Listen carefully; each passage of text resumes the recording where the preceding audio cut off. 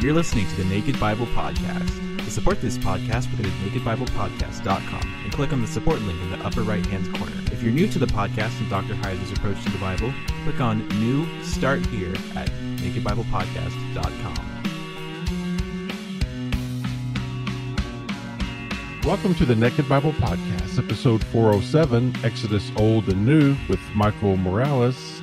I'm the layman, Trey Stricklin, and he's the scholar, Dr. Michael Heiser. Hey, Mike, how you doing? Oh, pretty good. Pretty good. Can't complain. Looking forward to this interview, actually. Have been for a good chunk of time. Yeah, before you tell us what we're going to be talking about, we do have a discount for his book on our website, nakedbiblepodcast.com. So be sure you go there to get it. And Mike, what are we going to be discussing today? We're going to be talking about the Exodus. I know, shock of shock. You know, we spent so much time, talking about it, taking a real granular look at it. But this is sort of the bird's eye view of how things in the Exodus, the way the story is told, not just in the book of Exodus, but really the wider Old Testament, how patterns emerge from the whole episode in Israel's history. And these patterns are intelligent, they're intentional, and they get worked out in the way Jesus gets presented in the New Testament ultimately. So we're going to be doing some dot connecting across the Testaments using the Exodus event. Well, we're excited to have L. Michael Morales with us on the podcast, as we noted. And boy, there are a lot of things we could do with Dr. Morales. And I'm going to ask him to introduce himself a little bit first. Again, just the basics, Michael, who you are, where you went to school, your doctoral work, maybe. If that was something that will interest the audience, please tell us what that was. What do you teach? All those introductory sorts of things just help us to get to know you a little bit better. Sure. Well, first, thank you for having me on the show. Really grateful. So yes, my name is Michael, and I was born and raised in South Florida. My parents are from Havana. Skipping a lot of the journey to my graduate work, I did my dissertation under Gordon Wenham in the UK on the books of Genesis and Exodus. I'm now living with my wife, Elise. I've got 4 sons, ages 17 down to 11, and I'm teaching at Greenville Presbyterian Theological Seminary in Greenville, South Carolina. So I teach courses in the Pentateuch, Old Testament biblical theology, New Testament biblical theology, Hebrew exegesis, prophets, I guess the standard biblical studies stuff. Yeah, well, you got some choice titles there. Anybody who gets to teach Pentateuch, there's just so much there. Yes. So your parents are from Havana. Yes, they came after the revolution, and as teenagers, they actually met in South Florida. Wow. Well, but that's quite a story. It is, yes. My grandfather wound up in prison, somehow escaped. He was part of the intellectual imprisonments, and the Lord was kind, used that whole situation to bring my grandfather and my parents to himself. So in the end, we're really grateful. Yeah, absolutely. Wow. Well, we want to focus on your book.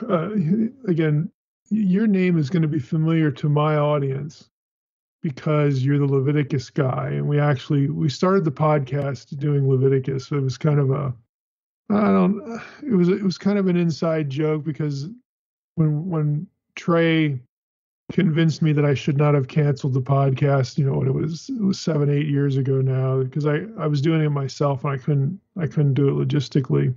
I said, well, we're gonna do Leviticus. If we have any listeners after Leviticus, then we'll know we have something. So we actually did that. And so your name has been invoked on a number of episodes because of your work in Leviticus. But today we're going to focus on your more recent title, Exodus New and Old, a Biblical Theology of Redemption. We actually took a really granular tour through Exodus on the podcast. It took us, I guess, a year, something like that, to get through it. But today we're going to be taking sort of the wide-angle lens look at it from the perspective of, biblical theology and these consistent patterns that are going to cross between testaments that inform us that what Jesus did, okay, the way his work is characterized is often as a new Exodus, a new Moses, these sorts of themes.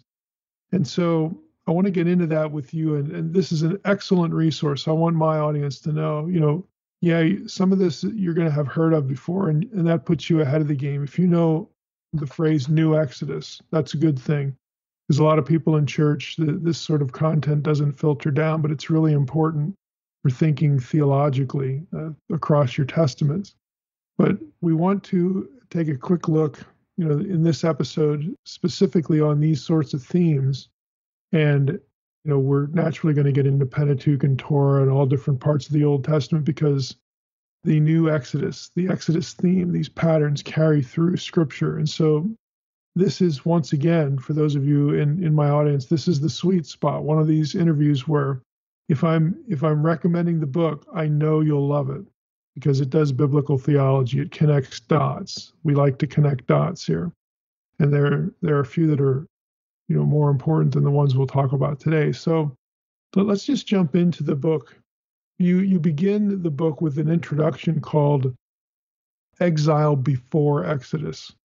So what are you getting at with that chapter title? I mean, that's kind of an intriguing title, just to ramp things up. How does it set up the rest of the book? Yeah, when we think of the fall of humanity into sin, we often just focus on, well, there was a transgression of God's law, and so we need forgiveness of sins. But when we really look at the biblical story and do biblical theology, we see that whole idea of sinning and being separated from God is presented in terms of exile. And so in writing a book where I'm trying to demonstrate that salvation is the pattern of the Exodus, we need to first demonstrate that the Exodus is necessary because our natural state and condition now, apart from salvation, is that of exile. And so, obviously with Adam and Eve, when they sin, they're exiled from the Garden of Eden. And really, the book of Genesis, before you come to the book of Exodus, is a book entirely about exile. So, Cain. Yeah, give us a few indicators of that. We just, Seth Postel is going to be fresh in the mind of a number of listeners here. So I'm hoping you guys will track similar paths here. I'm sure we will. Exodus. Seth is a dear brother, and yes, we have a lot of overlap. So yeah, Genesis begins, after creation with the exile of humanity, the first human couple exiled from the Garden of Eden. The very next story finds in chapter 4 of Genesis, Cain being exiled further away from Eden, from God's presence in Eden. Eventually, the world humanity is wiped off the face of the earth in the flood, while Noah and his family is saved, and there's sort of a new creation start. Noah's sort of like a new Adam figure. He has three sons the way that Adam did. But as soon as you start over, then the exile begins, and we have humanity scattered into nations away from God. And then even the patriarchal narratives, which by and large is the beginning of God's work of bringing humanity back to himself. But if you look at the transition from Abraham to Jacob to the 12 sons, the Lord meets with Abraham. Maybe frequently is too strong of a word, but he meets with him. We don't get the details, it seems like, face to face. Once we get to Jacob, Jacob has these sort of visionary encounters like at Bethel. And then we get down to the 12 sons, and, Joseph has dreams. So there's this distancing, but then the book ends in Egypt with Joseph buried. And so Jacob himself, like Moses at the end of the Pentateuch, will die outside of the land. And so there's this great theme of exile, but particularly the Tower of Babel, that serves to indicate that the nations are in exile from God. Mm-hmm. And so, a reader may have been born and raised in Ohio and still live in Ohio, has a job in Ohio, but the hope is that if the biblical message penetrates, such a person will realize that, apart from fellowship with God through the Messiah, I'm in exile. And in a greater way, not just separated from God, but of course, we're not in the Garden of Eden. We're not in paradise anymore. And this is really what the whole Bible story is about. Salvation is described in terms of being brought back to God, but also to the place where humanity can dwell with God face to face. And so I find it really fascinating that when God says, well, I'm going to bless the nations through the seed of Abraham, Israel, who has the vocation of spreading God's glory among the nations, they end up in the same predicament as the nations. So by the end of Genesis, they're there in Egypt, the beginning of Exodus, you have Israel in exile. And so the way that God orchestrated humanity, orchestrated history is the remedy for the nations is being put on stage as Israel is brought out of exile and into the land. It's that serves to demonstrate for the nations that although you are in exile away from God outside of the land of Eden, God has a plan for your salvation as well. What do you think there is about, gosh, I don't want to make this too loaded of a question, but just what you said, again, this exilic consciousness, that's not typically the way we're taught in church to think about Israel. It's not typically the way that even Jews think about Israel. Mm-hmm. It's very atypical, but it's very transparent when you start looking at some of these themes where the main characters, the family God wants is continually estranged, Mm-hmm. and there's this distancing that's created. It's very palpable. How in the world do we miss that? I mean, what is it about the way we teach Old Testament or the way we approach Old Testament Israel, the Old Testament story? How do we not get this? How is it not more intuitive? I really think that it's the absence of the Old Testament in at least Western evangelicalism that has a large burden to bear for this ignorance. We come from an era where you just hand out the New Testament, maybe with the Psalms in the back. Right. And I think that the church is just really anemic. I mean, the church is like a tree, and the trunk is the Torah. And right now, the church looks like a lollipop. The trunk is just so thin and emaciated. Yeah. So I think that's part of it. Is we're just not emphasizing, even canonically, the foundational role of the Torah. I mean, this is something that I'm thinking about all the time in doing biblical theology. I've realized over the past few years, I need to emphasize Deuteronomy more. Deuteronomy gives us the whole goal of a society of justice, living with God in the land that we see at the end of the Bible. But that gets missed when evangelicalism is shallow, and it's just, as I said before, where you need your sins forgiven, you make a decision, and that's it. I do think biblical literature partakes of that genre of exilic literature. It's like a lot of, I mean, obviously it's God's word, but yeah, you can't miss it. Once you see it, there it is again. Yeah, yes, that's right. And this, it's becoming more and more popular in recent decades to approach the New Testament this way. Even though Israelites were in the land, there's a great sense where they understood, if we can judge rightly by the intertestamental literature, that they understood they were still in spiritual exile, which is precisely, where the New Testament comes in to meet that need, that the people are in the land, but they haven't yet experienced the great exodus that the prophets foretold. Well, it's really interesting. Yesterday I was reading a little something on Mashiach, some Messiah terminology, and it was one of old Father Fitzmyer's book essays in his book, the one who is to come, and he just made the simple observation that as time went on, the Mashiach was a title that began to be transferred to the high priest because he didn't have a king. So obviously, and you think, I mean, how many times have you thought about Israel and not had that specific thought? But it's so telling because there they are. Oh yeah, we're in the land, all right, kingless. We Right. have to. Our big authority figure is this guy that this language, the language of anointing, isn't really supposed to be this guy anyway. He's a stand-in. He's a placeholder. He's a substitute. So even that gives you a sense of exile. Mm-hmm. Something as simple as that, but yet we don't sort of stop and pick up on it, and right there it is in front of our faces. How can you read through the Gospels and Acts without running into the high priest? Right. The Lord's anointed, and it gets transferred to that jargon, and it's still proof of exile. That's right. You can't get away from it. Well, go ahead.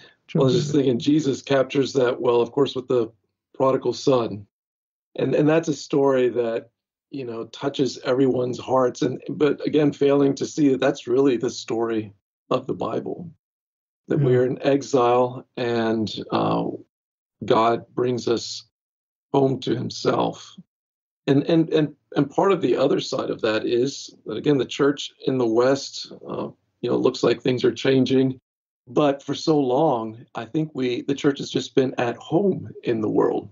And I think that kind of gives you those blinders to realizing that, no, Hebrews 11, we're strangers and pilgrims. We're still in exile until the resurrection into the new earth. Well, that's good preaching, because look at the way the church wants to use the trappings of power on the secular side to accomplish its mission. Mm-hmm.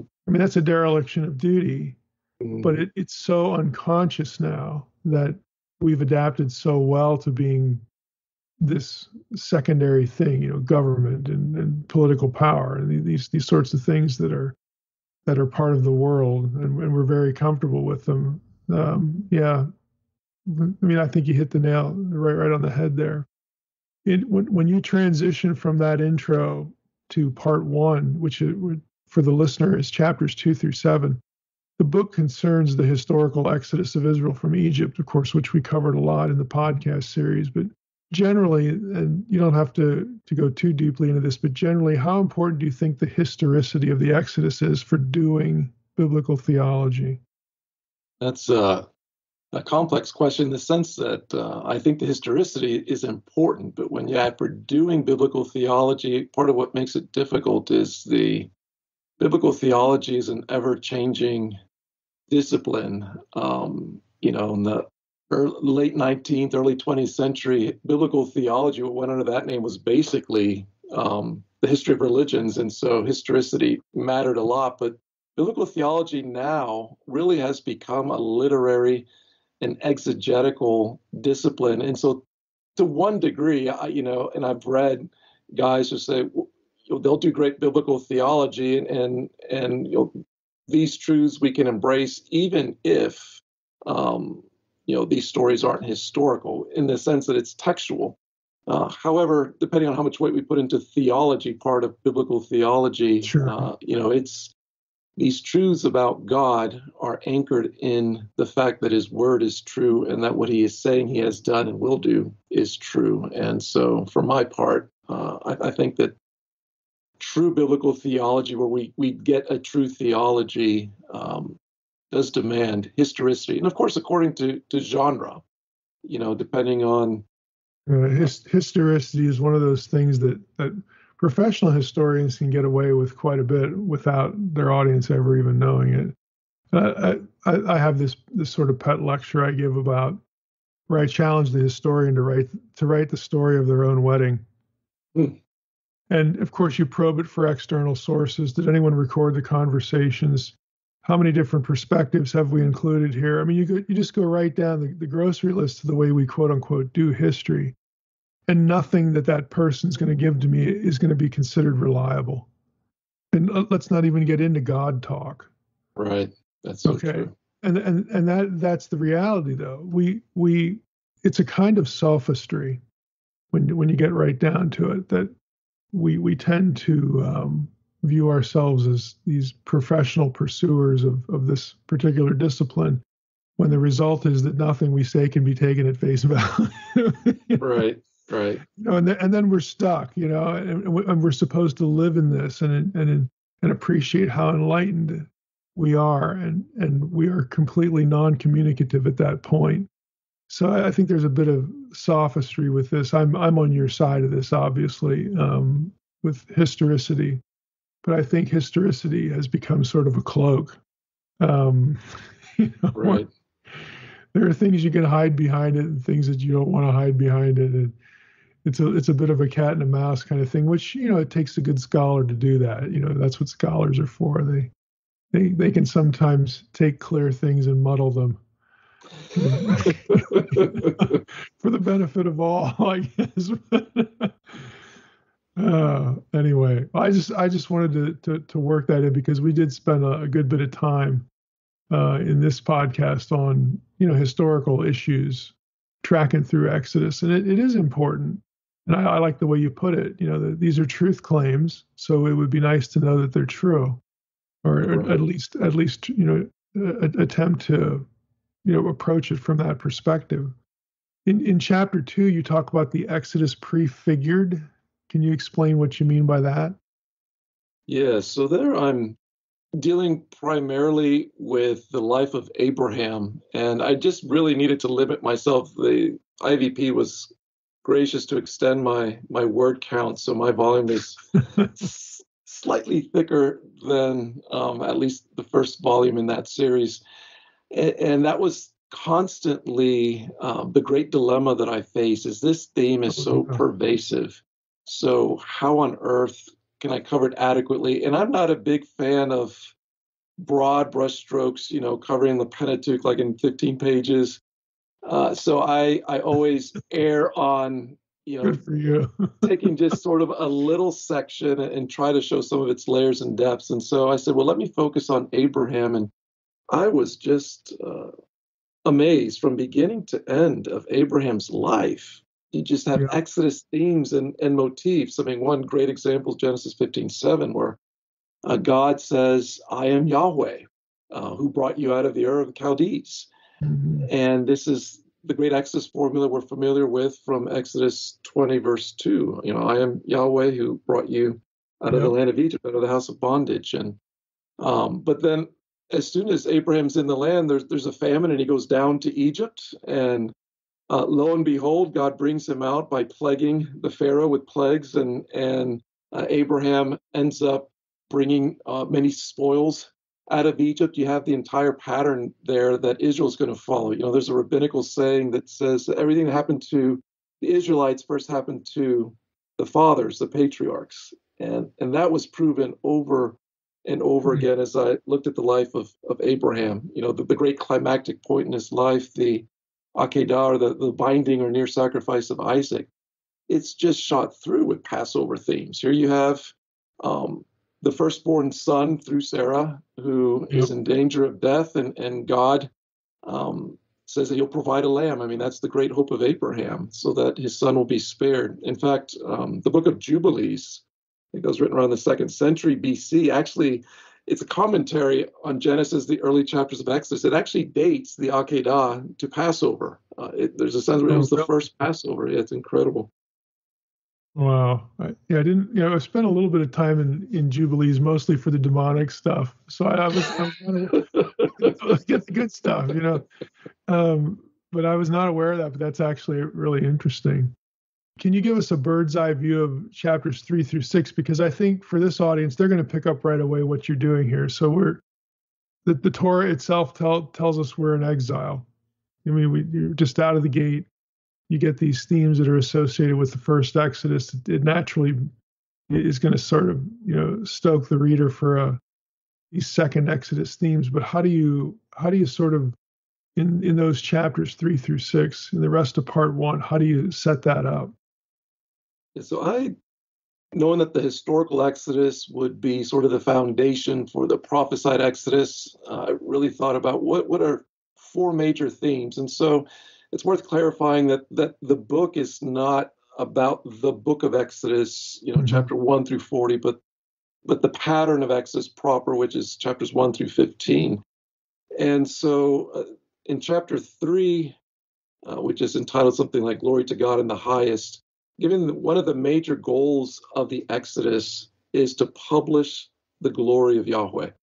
And this is crucial. Often when we think of Exodus, we think of themes like liberty and freedom, which are certainly there, but they're not the priority. I mean, if that was the Lord's major goal, then he would have softened Pharaoh's heart instead of hardened him.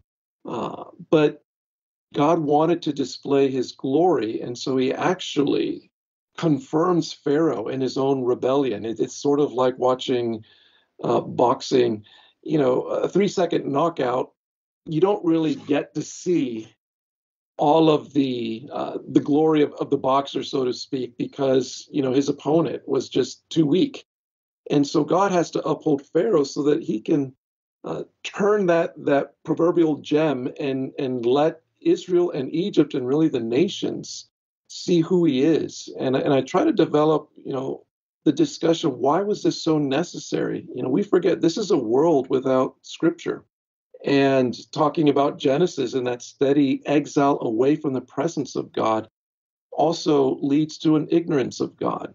And so God is going to orchestrate this deliverance that will publish his name among the nations. And that means that even Israel's suffering needed to be prolonged for a little bit for their own greater good. So then they would have stories by the fireside to tell their grandchildren, great-grandchildren about the wonders and glories of God. And so the chapter culminates with the way that the Exodus culminates in Exodus 15 with the Song of the Sea. And Israel declares, "Who is like you, O Yahweh, among the gods?" And that was really the point of the way that God delivered his people. And we find out later, Jethro, when Moses telling his father-in-law all that God had done, he praises God and says, surely he is, king above all the gods, and he offers sacrifice. We'll find in Joshua, even a harlot in Canaan, in Jericho, has heard about the wonders of the Lord and makes a profession of faith, marries into the line of Judah and becomes an ancestress of the Lord Jesus Christ. And so that was the great goal, and I try to position that from the beginning. The second chapter talks about slaying the dragon, and I had fun with that one. I basically was looking at some of these themes we find throughout Scripture. Egypt is something like a theological Sheol. You always descend to go down. You go down into Egypt. Yep. It's the place of the dead. So the Israelites, very sarcastically in chapter 14 are saying, it's because there weren't enough graves in Egypt that you've brought us out here to die. And I try to bring out some structural features like, Moses' deliverance from water, the waters in Exodus 2, yep. and Israel in 14. So it's almost like Egypt is surrounded by waters. To escape Egypt, you have to get out of Sheol. But I also lean on Exodus 29, where Pharaoh is specifically likened to a dragon fouling his waters. He's wading in the Nile. And so I look at some examples in the actual book of Exodus, even though, as we were saying before, it's a historical narrative, yet it's theologically oriented. And there's a few occasions where some scholars, and I would agree with them, see that Pharaoh is being depicted as a dragon. We also have the first sign given to Moses with the rod turning into a serpent, and Aaron does that as well. And the cosmic Leviathan figure. Our audience is gonna enjoy that. Oh, okay, good. Yeah, I forget I'm talking, to the choir here, so I don't really have to do a lot of explaining. But no, we all know what Leviathan is here. Sweet. So yes, that's basically what I'm trying to show is happening, and so then the Exodus story is positioned within that broad biblical story where the Messiah is going to slay the serpent, the dragon of old, which begins all the way in Eden and continues into the book of Revelation. So that was chapter 4. The 5th chapter is on the Passover, and that's also very key. Sure, yeah. Because without the Passover, the Exodus just becomes political liberation. It's not really redemption. And through the Passover, the Exodus actually becomes deliverance from death. So you have the threat of death and the firstborn son who, in a sense, represents the whole household, and the whole household partakes of the lamb that is the substitute for the son. They get delivered through the son.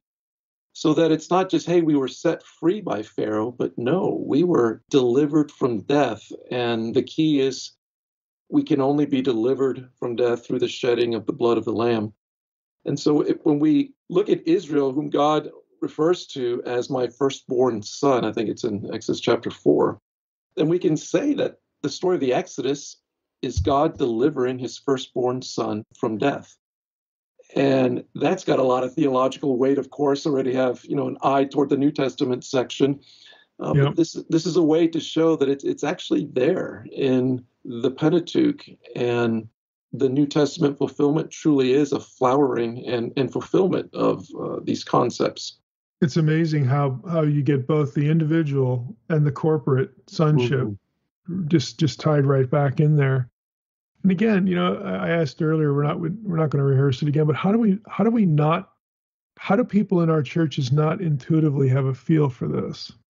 Because again, once you see it, and you just, all you really have to do is know the stories. You don't have to go out and get degrees and do Hebrew word studies and all this. If you just know the stories, God in his wisdom, makes so much of this trackable in such a human way, as something as simple as telling a story.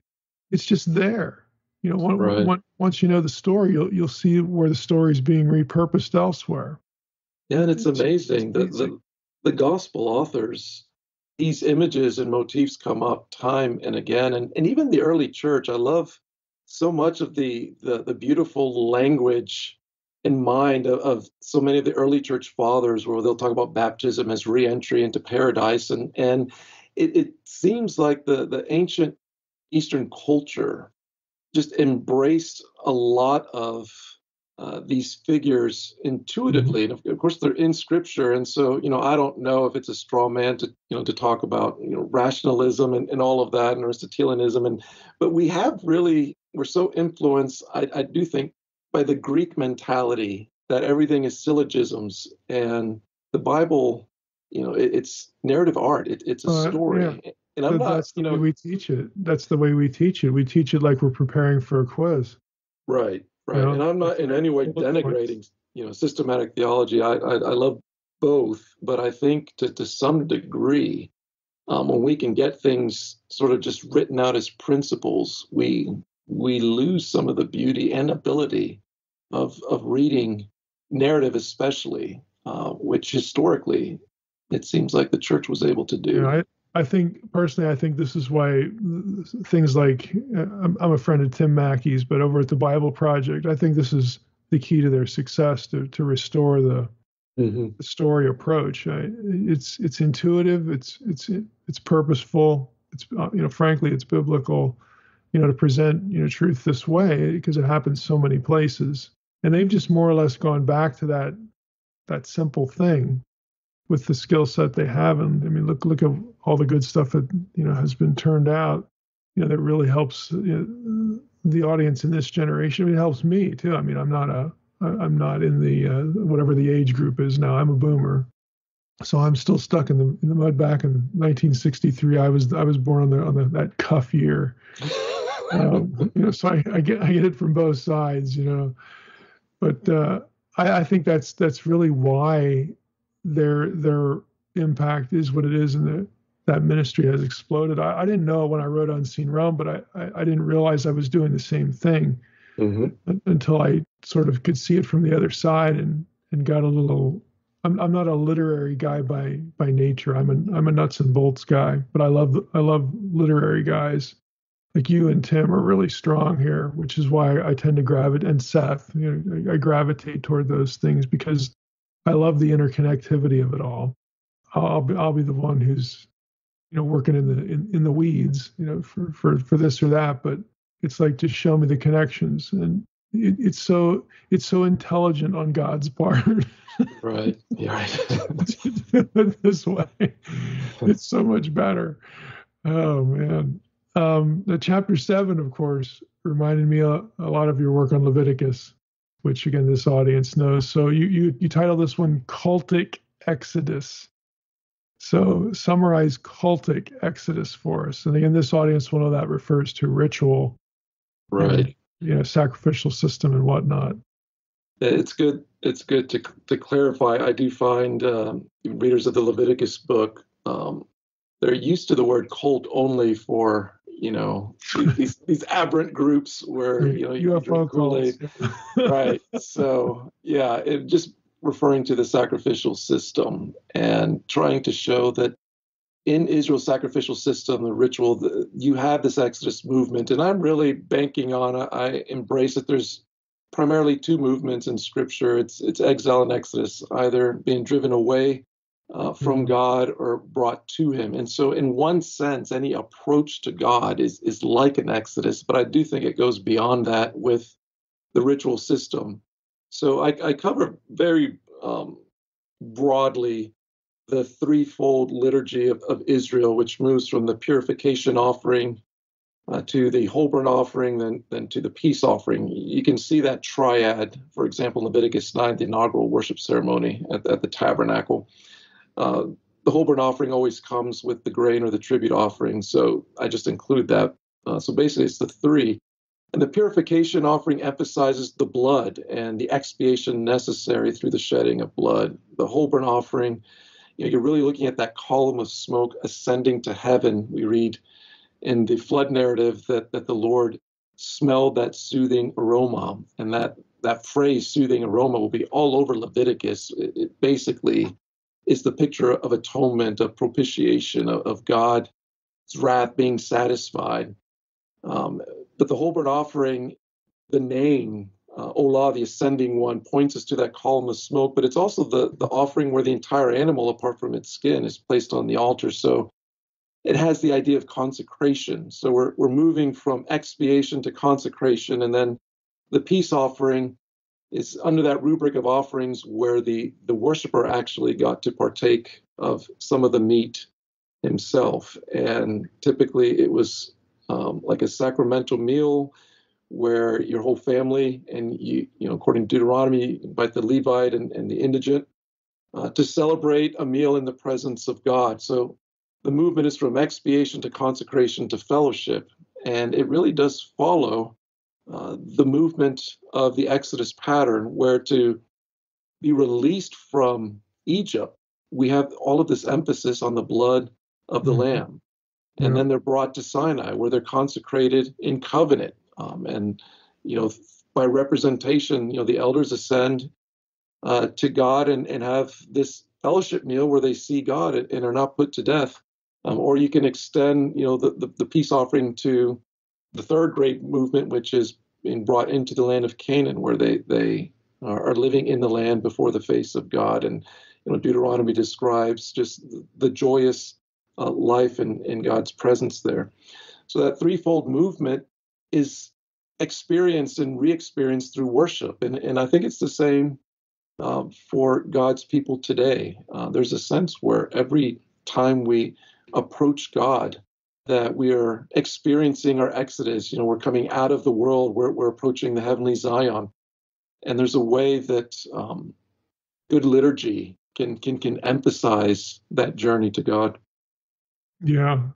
Now, when you your book obviously has a table of contents, and I'm going to loop that into the liturgy comment that you just made, because it's very apparent if we were sitting here, looking through the TOC of the book.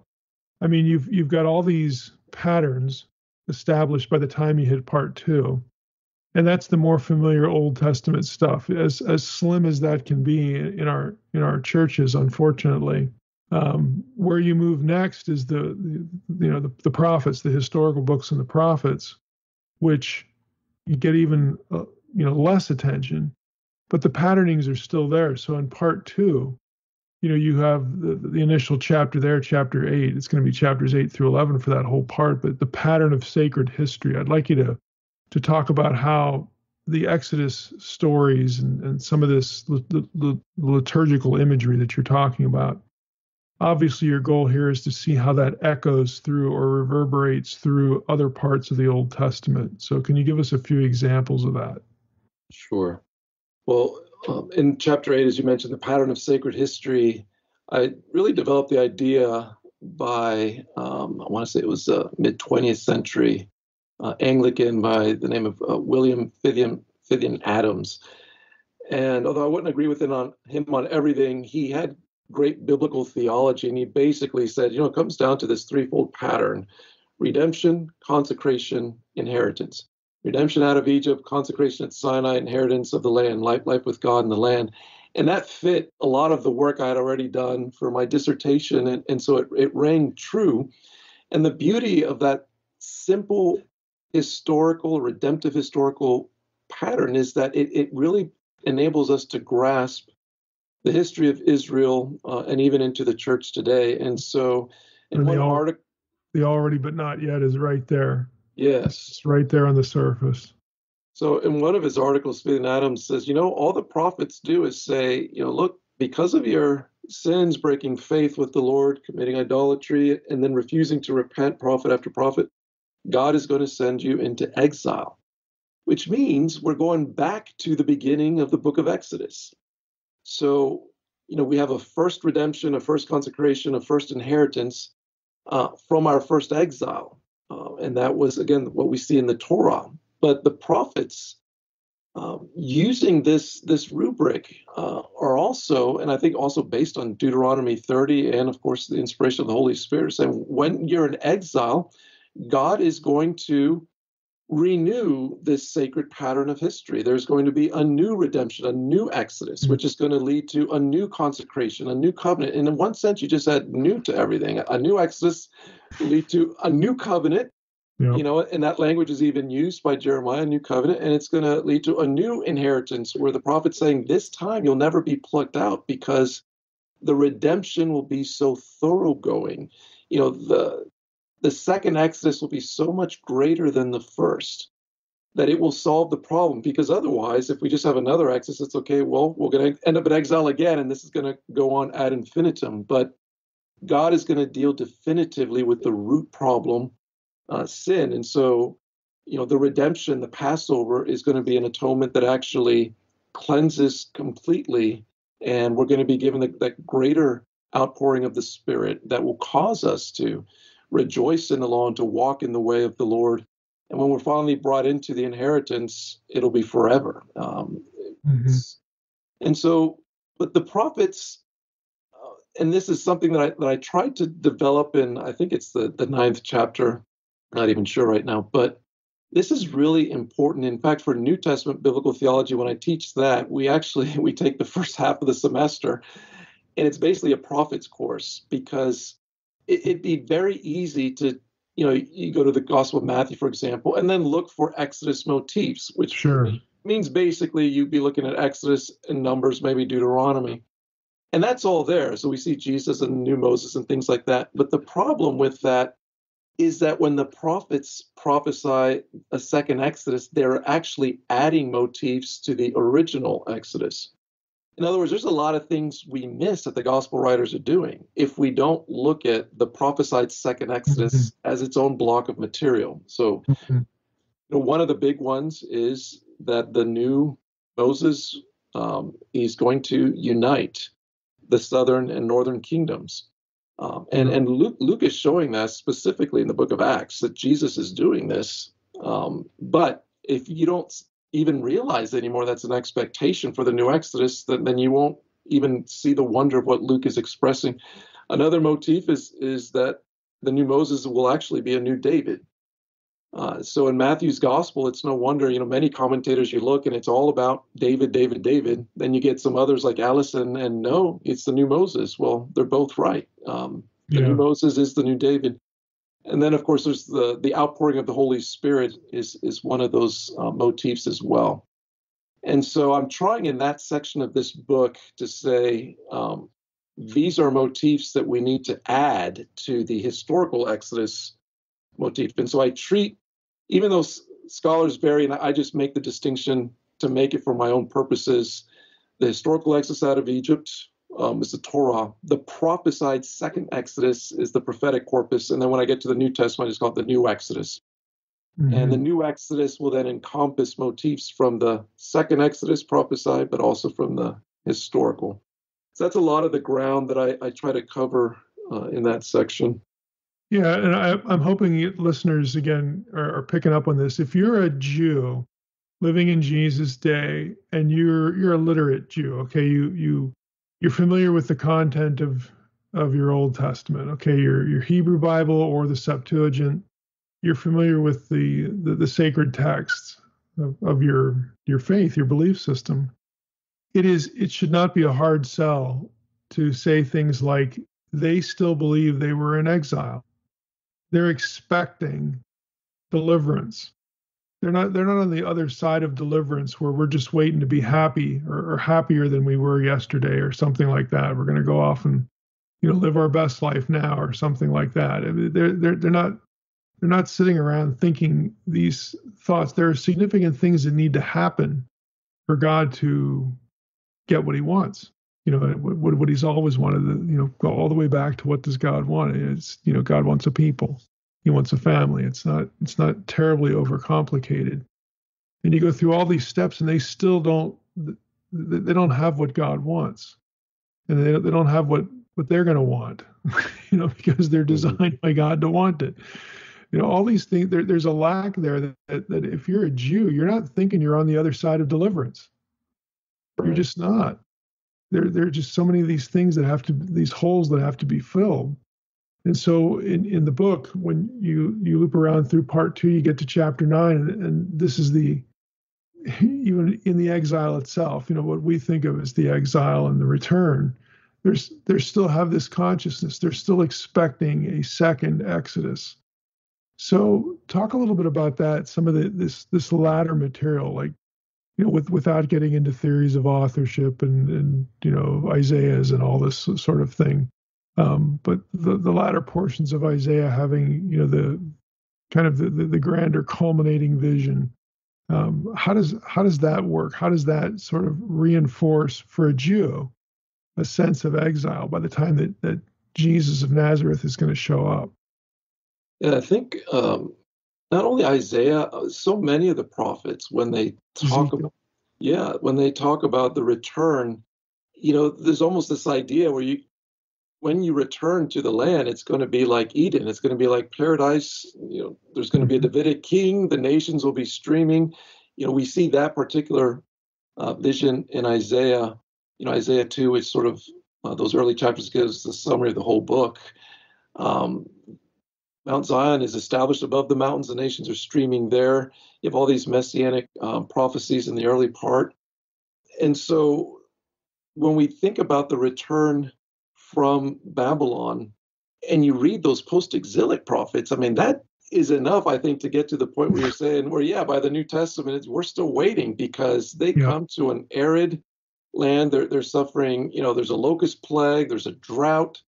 The people are so weary. They're not even worried about building the temple anymore. God has to raise up, prophets to, Haggai. Let's move on with God's house. And then it's clear in the literature of Ezra and Nehemiah that the people are falling into the same sins. I mean, that's what they say. This is why your fathers were exiled. But I really lean a lot on the book of Daniel. I mean, here you have Daniel who's reading the prophecies from Jeremiah, who says after 70 years, we're going to have the restoration. And God sends the angel Gabriel to him and says, yes, but no, they're yet you're first already, not yet. God's people will return, but all of those expectations is not 70 years, but 70 weeks of years. You got to push back. And in fact, the hard message of Daniel is your great-great-grandchildren are going to be under foreign powers. Your MO is to bring up the next generation to be willing to even die for their faith and to be willing to endure hardship before these seasons of refreshing come. So I find it fascinating. It's the same Gabriel that then is sent, in Luke's gospel to announce, the time has come, the kingdom of God is at hand. But then Jesus, through all his parables, does something very similar to the message of Daniel. He says already, but not yet. The kingdom of God, as we're expecting it, with the political might and glory and the restoration, all of that is going to be put off a bit further. Now is the time, for the spiritual exodus. And so but other features that make it clear, and I try to deal sensitively with this in the book, but also when I'm teaching. There's so much of it, there's so much of it. You have to be selective. You don't want to falter at extremes. So you'll have some that just say, well, basically the restoration, the people back to them means nothing. Well, no, we want to acknowledge that God's good hand was upon his people, while at the same time saying this was nothing close to what the prophets prophesied. I mean, this is why in an earlier chapter I emphasized that the second Exodus will be so much greater. Clearly, historically, the return from Babylon was much less a work as far as number of people that return to the land. You have these other, sine qua non. There's no Davidic king reigning on the throne. There's no atonement has been made. There's no outpouring of the Spirit.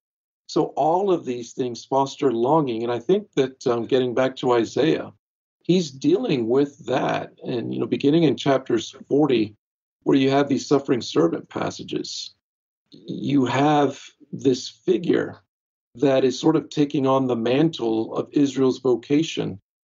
And clearly it's not the nation of Israel itself, because part of his goal is to bring Israel, Jacob back to God. And of course, we get Isaiah 52:13 through 53:12, where we just have these brutally vivid scenes of the servant suffering, taking on the sins of his people upon himself. And then suddenly, after that, you have this great invitation to God's salvation.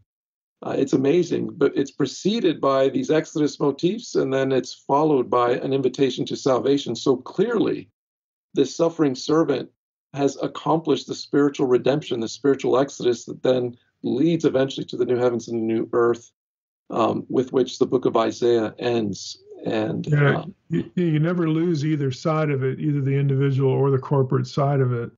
Right. That becomes window dressing for people who want to resist, things like, biblical prophecy in terms of an individual redeemer.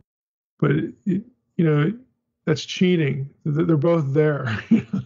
Right, because his followers will be called servants. And I think Luke has this in mind in the book of Acts. The disciples of the Messiah are servants under the servant, and they're carrying on that vocation of bringing the Lord's salvation to the ends of the earth. Yeah. Now, in part 3, you get into the New Testament and new Exodus themes, and there's so much here. I want to ask you really our final 2 questions. Would be using the Gospel of John.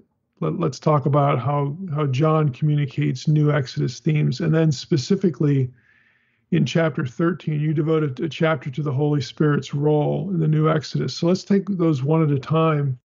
Give us some indications of how the Gospel of John communicates the new Exodus. Wow.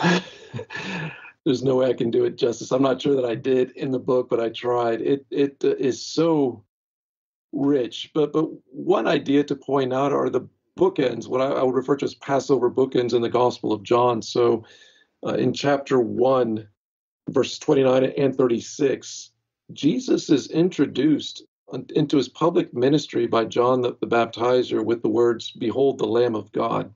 And there's debate among scholars, what does that refer to? And I think there's a lot of false either or thinking along the way. But the leading answer to the question would be the Passover lamb.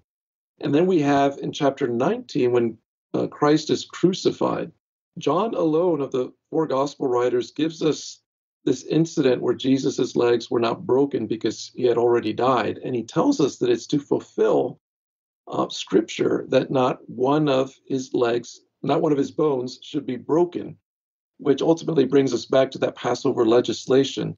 So when Jesus is introduced as the Lamb of God who takes away the sins of the world, that's putting a label on him literally. And so throughout the rest of the gospel, he's Lamb of God.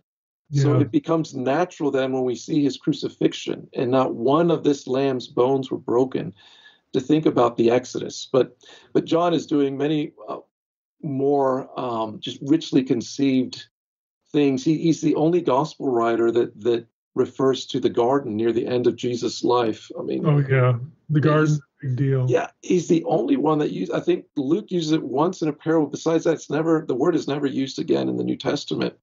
And especially for the resurrection of Jesus, it's like the Garden of Eden.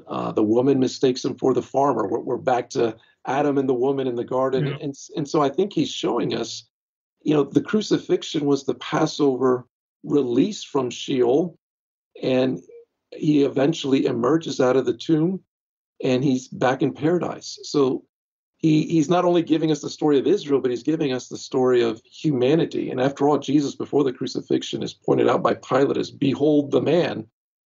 So he's showing us the reversal of exile that we begin the Bible with. Through sin, humanity was separated from God, exiled out of Eden. And so he's showing us that this new Exodus, it's spiritual, but it's what ultimately will enable those who embrace the Messiah to find themselves back in the Garden of Eden. And spiritually, we are restored to paradise as we're restored to God. And so the Passover theme is just really richly developed in the Gospel of John, and those are just some examples. And I hope the audience, was tuned in just for those last few minutes, because we've done episodes, like we did an episode on Jesus and the gardener, garden motifs with kings and so on and so forth. But here it's even more subtle. It's even in these examples, how the gospel itself was written, how it's arranged. I mean, if we have a goal in this podcast, it's that you would learn to read your Bible and not take anything in it for granted. In other words, there's messaging there. Nothing is supposed to be considered in isolation. It's too intelligent for that. And here you get this retelling of the exile story, and the deliverance from exile, just even in how John decides to arrange material. Again, under providence, of course. Yeah, what's so beautiful great about just John's brilliance, and again, yes, under the Spirit's inspiration, but the way he interweaves the books of Genesis and Exodus together, so that ultimately the new Exodus is out of the old creation into the new. And so he begins his gospel with, "In the beginning," and then from the cross, "It is finished," which brings us to the end of creation and his emergence out of the tomb into the new creation. I mean, it is so. Where have we run into these phrases before? I mean, this should be the constant question of the reader of the Bible. Where have I seen a phrase like this before? Where have I seen this wording before? Where have I seen this event, this institution, this person, it just gets repurposed with such regularity. Mm-hmm. Again, just designed to teach these things. Honestly, look, if we could read scripture like that, we would get so much more out of it. This is why I'm always harping on we should read the Bible as though it were a novel, as though it were fiction, because our senses are tuned to know that fiction writers do things to us on purpose. Right. When we don't read a textbook that way, we're looking for the bullet points for the quiz or something like that. But we know if it's fiction, there's nothing that just happens. Yeah, that's true. Yeah, I think that is. I mean, you've really caught, I think, the gist of the problem is we approach the Bible like a textbook or like a newspaper. And probably that arose out of good reasons, because we know that it's giving us true history, but we lost the literary aspect. So we're not even looking. And I think that's really part of the solution. I found once people learn that the Bible is doing things like this, and suddenly their mindset changes. They're reading with a new expectation, and they're starting to see, the glories of God's word afresh on their own. They just need to be shown. The genre of the Bible. Well, let's leave off with the Holy Spirit. How about the Holy Spirit's role in the new Exodus? What are some of the touch points with the first Exodus? Yeah, I'll say that might be my favorite chapter. I enjoyed so meditating on these concepts and just going back to Scripture with this idea. I took my lead again from the prophet Isaiah, just simply because again I had to limit myself. Mm-hmm. And Isaiah, as part of the new Exodus, this is another motif that you constantly see, the gift of the Spirit, the gift of the Spirit. But Isaiah does it in an amazing way. He uses the imagery of a barren land that needs water. And when the water falls on the land, it turns into the Garden of Eden. And then Isaiah will show us that that also represents God's people. They're dry and thirsty spiritually, but when God pours out his Spirit upon them, they'll be renewed and recreated. And I think that John has this in mind in a beautiful way. I mean, the gospel after the prologue begins in the wilderness with the voice in the wilderness. And what does that voice declare? It declares that this Lamb of God is going to be the one who baptizes with the Spirit. And as we've already seen, the gospel ends back in the Garden of Eden. So you track that trajectory from the wilderness to the Garden of Eden, and part of the key is the gift of the Spirit. And so if you just have that in mind, and through the gospel, you'll see that scene by scene, this is the underlying issue. This is the emphasis. So when Jesus meets with the woman at the well, he's talking about water that he'll give her. She'll never thirst again. And there's that Isaiah motif. And even from the cross, Jesus says, I thirst. This clearly goes back to Isaiah. Also, the Feast of Tabernacles. Anyone who thirsts, come unto me. And out of his heart, abundant waters will flow. So this is something that John is developing step by step, and talking about Genesis, at the end where he breathes on the disciples, the Spirit. That's taking us to Genesis. Is this what do you use that to lead up to the resurrection material in the book that you end with? Is that correct? Yes, and there when you're working with John, there's always this temptation. Well, is that really what he sees? But when you go to the book of Revelation, which is weird because Revelation is the apocalypse and we think it's got more confusing imagery, but he's actually, he puts his cards on the table. The end of Revelation, there's the tree of life, Garden of Eden, the river's flowing, and then you have the same invitation Jesus gives. Guess where we're going. Come and drink. And that's how he's ending theologically and spiritually the gospel of John. But at the very basic foundational point for the Holy Spirit. And again, Jesus teaches this in the Upper Room Discourse. He dedicates 3 chapters. It's so important. In terms of the new Exodus, Jesus has been raised from the dead. That's the Exodus, the emergence out of the tomb as a new creation. Well, that's great for Jesus, but what does it do for us? And this is where theologically the Holy Spirit comes in. The Holy Spirit unites us to Christ. And this is why you have all of this beautiful teaching in John's gospel about union with Christ. Because when we're united to his death, burial, and resurrection, then that means we undergo spiritually at first the 3-day resurrection.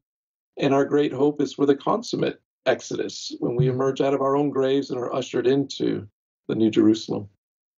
Well, I'm just thrilled that we were able to have you on the podcast, because the new Exodus idea, or it's actually a set of ideas, is pretty clear from this, is really significant.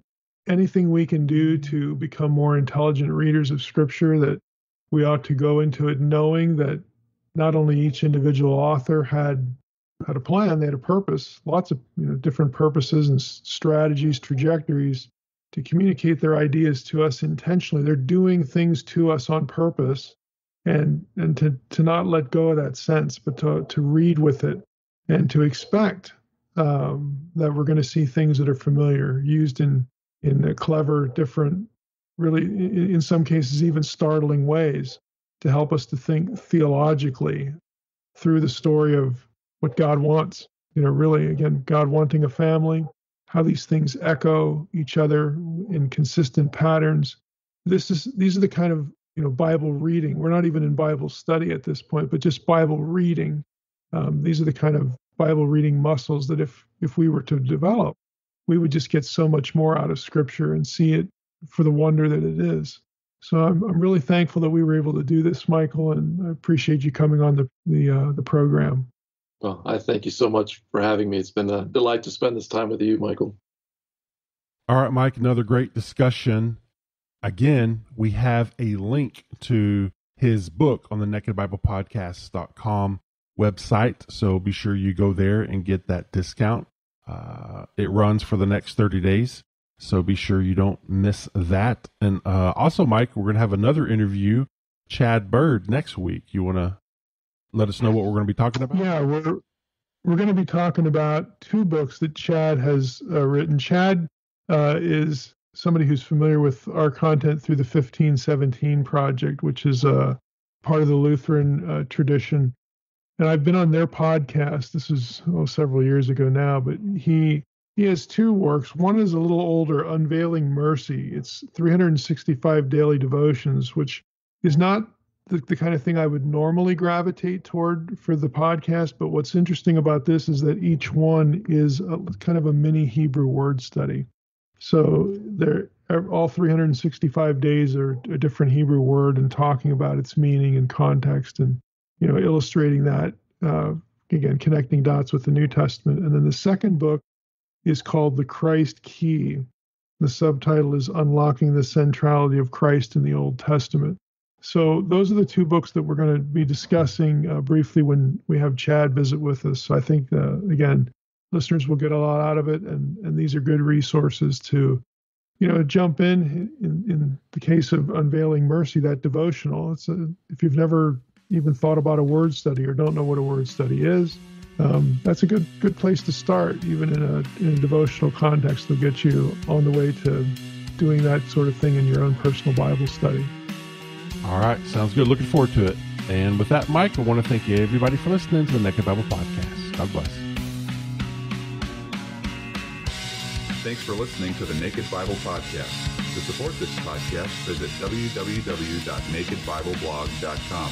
To learn more about Dr. Heiser's other websites and blogs, go to www.drmsh.com.